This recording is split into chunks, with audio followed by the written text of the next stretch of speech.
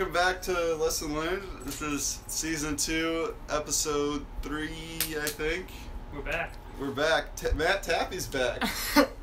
Where you been? I was traveling the globe. Just traveling the globe. Searching for the meaning of life. Yep. Oh, God. Found it. Check out his YouTube channel, Matt Tappe. Oh yeah, we're here with Kevin McCann.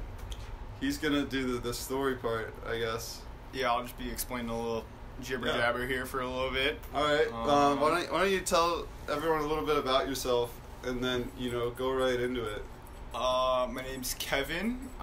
People call me K-Mac at school. I'll be attending Mankato State University next year. Wow.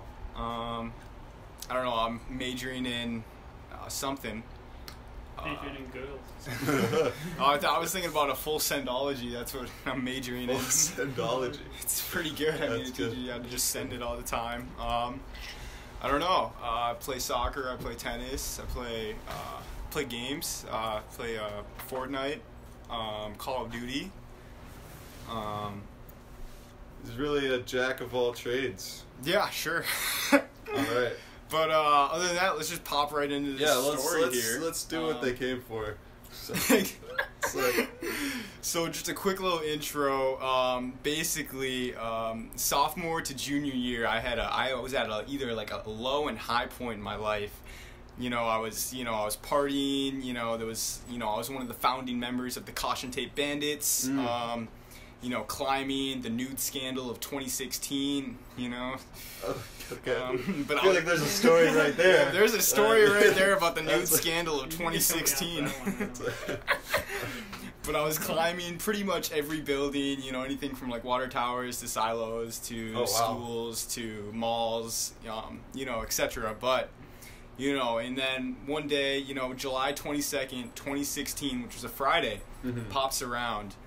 And I get back from my orientation from USA Cup refereeing. And immediately when I get home, I'm like, you know what? I want to climb Methodist Church and sleep on top of it. Wow. And, 4 hours, 5 hours later, that dream does come true. But basically, I put on my Snapchat story. I'm like, you know what? If we're going to sleep on top of there, we got to know the Wi-Fi password. So right. I put on my Snapchat story, who knows the Wi-Fi password to Methodist Church? Lo and behold, Kaylee Oya knows the Wi-Fi password, and I still know it to this day, Trinity123. Oh, right. Wow. So, yeah, I don't know if it's still there or if it still works, but definitely know the Wi-Fi password now. And then I pop into the Kick chat, which Kick was still around back in 2016, and I pop in there and I ask, the group chat, who's down to sleep on top of Methodist Church tonight? Who's all in this Kick chat, or do you not want to disclose? Well, there's about maybe 20 members or something. Was this the same Kick chat as the nude scandal of 2016? No, the nude scandal of 2016. Everyone left that chat. Isn't that called the homework help or something? I don't know what it was called. It was called something weird. But the nude scandal of 2016, that's a different group chat than this group chat. But yeah, I ask who wants to climb it, and lo and behold, we got the Fab Five. We got Freddie, Mitch, Nathan, Lucas, Dahlberg, and I. So maybe the Sinister Six actually. So we are basically, we're making the dream a reality now, and it's gonna come to life, and it's gonna be a great time. And then people start coming over. People start bringing laptops, sleeping bags, because we know the Wi-Fi password. You know the Wi-Fi password. You might as well just bring everything. Bring up your PS4 and monitors. You can literally game up there and have a quick gaming session. But then some of the other stuff that we brought was charcoal, lighter fluid, extension cord, water, ketchup, buns, and pop. Did you bring a grill? You did? Yeah, we did. Okay. We didn't bring like an actual physical big grill, but we bought like a grill. I use it when I cook over a fire. I use it's one of those just I don't even know. Did you bring any those foot by foot grills? Yeah. Oh, like a Foreman. But it's not powered by propane or anything like that? Yeah, it's you put some charcoal in it and then... Yeah. Did you bring any meats, or was it just buns and ketchup? Hot dogs. I didn't hear hot dogs. I was like, oh. Hot dogs cheap and, all right for the body, and so yeah. On the grill and exactly, and get a nice char on there and then eat it, But yeah, then once we're all organized, we head over to Methodist and we start to climb it, which was a challenge actually. Every time we climb Methodist, it's a little bit of a challenge because there's no like ladder and there's no definite way. But I remember one of the founding members of the climbing crew, Alex Kester. Yeah. He said, and I live by this rule, and I think everyone lives by this rule. There's always a way, and I've taken that to the heart. There's always a way, and it's true. There is always a way to climb a place, and I did. I ended up, I took that literally, and basically what we did, we got smart. Methodist, they got picnic tables, and they also got benches. So we'd stack the picnic tables on top of each, like Tetris. We'd stack them on top of each other, and stack the benches on top of each other, and then before you know it, we're at roof height, and then we just kind of walk over. Nice. But it'd be a little sketch in the morning if like the pastor or priest just came in and was like, "Fuck, what's going on here?" Look what God did for us today. He stacked all the. Oh, Christian, you're clever. Oh man. All right. Thanks, K-Mac. No problem. All right, but now we're on top of the roof, and we're unpacking, getting into the Wi-Fi. Everyone's signing in, getting ready for the night. Dahlberg is pulling out his laptop. I believe it was like a MacBook or something at the time.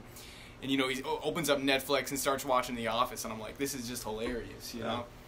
And, as they're doing that, I'm getting the fire started, laying out the charcoal. I remember that it was really hard to light the charcoal because, the lighter fluid. Yeah. And it was really windy that night. But it was really cool because it was in the summer. So it was a nice little breeze going through.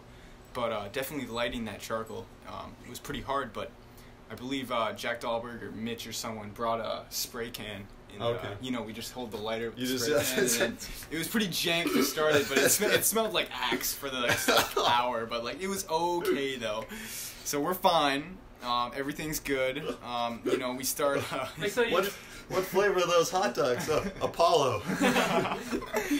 But, yeah, Matt, what were you going to say? You just, put the light up and sprayed... Yeah, so like a spray, yeah, it was like a flamethrower type of thing on how to start it. Because it was really hard to start it with one lighter and lighter fluid. It was just really, really difficult for some reason. I don't know why, though. But it was very difficult. But midnight rolls around, and we start to, we're getting, the food grilling. Everything's cooking. Everything's charring. But we got one problem. I forgot the buns. I left them at the house, and I was like, but my house is 2 houses away, but I was like, you know what, I really don't want to get it. So then we started eating them without the buns? Yeah, and we just started eating them like dicks, and it that's okay. Eating dick is fine, but I mean, it was a bunch of dudes, eating it, weirdly, which is I'm cool with. It's fine. But we had to compromise, But, fast forward to about 2 a.m. and now, people are starting to get a little tired, So, we all try to sleep. And, me, I can't really sleep. You're sleeping on rocks up there. It's pure rock. If you ever climbed a building, it's mostly just rock. And it's very... That's where they put all the rocks. Exactly. That's on top of roofs. It is, I don't know, it's difficult. But, yeah. Did you guys have sleeping bags? Some people did. I didn't have a sleeping bag, but the people who did got better sleep than me. Uh-huh. I was only able to get 30 minutes, but, oh man, it was difficult. But it's literally a rock that we're sleeping on. The only person who actually got good sleep was Lucas. I remember him, he was just knocked out, for a good 4 hours or something, but... he was sleeping for about 4 hours compared to my 30 minutes, which is a lot. I mean, literally, he was sleeping on a rock. He slept like a rock, but, He slept like a rock on a rock. On a rock. It was crazy. But, and then, we're ending the story here. 5:30 a.m. rolls around, we're all like, we gotta leave. We end up leaving, we pack up, we're gone, No cops, nothing crazy going on. It was a clean job? It was a clean job, I'm not going to lie with you. It was a clean job, and, it was really nice, but, we had a little bit of a problem towards the end. My Asian neighbors saw me, hopping down from Methodist. So, it's a little difficult, but, that's fine. They didn't care. They didn't call anybody. It was sketchy at the time, but, didn't do anything. So, it's kind of my story. It was really quick, short and sweet. Yeah, wow, that's pretty cool. I wasn't invited to that. Oh. What did you learn from that? Did you learn anything, or is it just? I learned how to have fun, you know? Yeah? I mean, living in the moment. That's a good skill to have. You know, I've been trying to, do that more and stuff and be more open. But, you know, definitely. Also, rocks are hard to sleep on? Rocks are very hard to sleep on. That's another lesson I learned. Another lesson, maybe take down the picnic benches when you're done. Did you not take them down? No, we didn't take them Left down. them Yeah, well, every time we climb Everest, it's just like no one really wants to take them down. So it's just like every time they wake up, I mean, they just see a bunch of picnic benches just stacked up. Just fine, you know. Someone has to take them down. Exactly. I mean, it's someone's job. I mean, it's come on. But yeah. All right. Well, thanks for being on the podcast. Yeah, no problem. Yeah, have a good day. You too.